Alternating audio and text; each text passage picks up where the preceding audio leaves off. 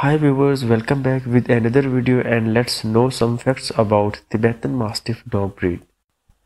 Having a figure of a lion, it is a giant dog slightly longer than he is tall. The Tibetan Mastiff dog is a powerful, muscular breed that is athletic and agile, with a dignified composure.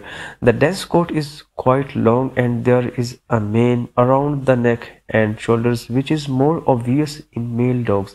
The Tibetan Mastiff colors and markings can vary from black, golden and brown to more unusual colors and as blue.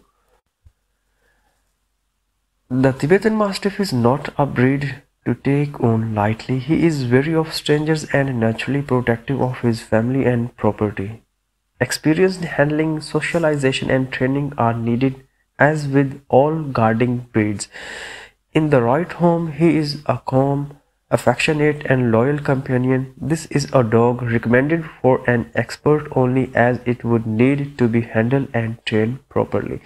Though to date back 3000 years, the Tibetan Mastiff is one of the world's oldest breeds and was used as a guard dog in his native country, protecting properties including monasteries. These dogs require consistent and firm training. They can be stubborn and a bit dominant, so they do need to know their place in the family. Strong words and harsh handling will only cause them to ignore their handlers. They need to be brought up carefully with proper socialization in order to become well-adjusted family pets. So viewers, if you liked this video, kindly subscribe to this channel to get more information of different dog breeds.